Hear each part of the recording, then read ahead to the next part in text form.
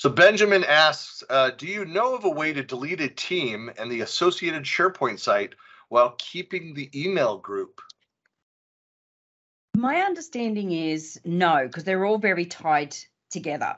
Because it's just when you create a group, it funnels up all of the technology as part of it in the back end. So when you take one down, you're taking everything down. It's an all or nothing, is my understanding.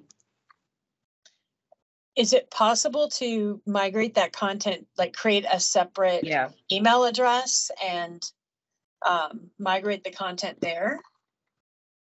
I think the thing is you're going to end up with a different email. If you're needing to keep the email itself, that's where the challenge comes into play, because I've got this scenario going on at the moment where that particular email is being used and there's content in there, including chat and all the above. And that actual email is needed for another component now.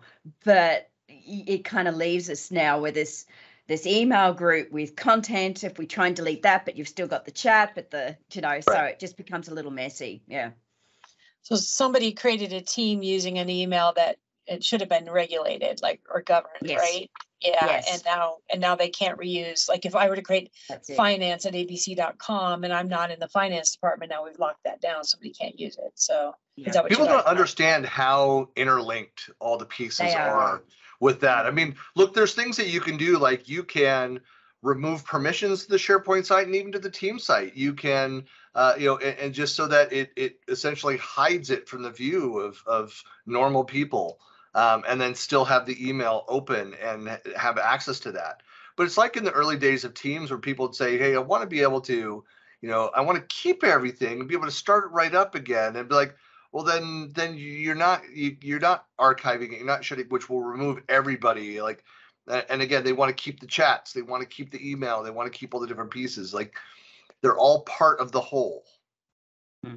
Yeah, and even a planner board, that's where people get burned. Like they're like Christy's trip plans, and now there's an email of Christy's trip plans in the address book, in all those things that you don't realize are being spun up in the background, even from creating a planner.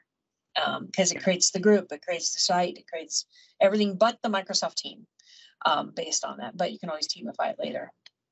Yeah, there's so much stuff, isn't it? Yeah, and there's so much stuff, because I'm going through and going, okay, what is there, trawling around the SharePoint, trying to clean things up, trying to work out if I start to use that for a wider group, how messy is it going to be? And there's quite a lot that actually gets created and funneled as part of that group. So it's like, well, what my question is, what are you trying to do with the group ultimately to keep it going? Are you trying to just keep it as like a distribution list, which, do something different instead? Yeah, Matt Wade has a great infographic that explains when you create it, when is a group created? And when you create certain things, what gets created? And I love that. And it's a great visual if anybody has that. Yeah. I'll put a link in the chat for it.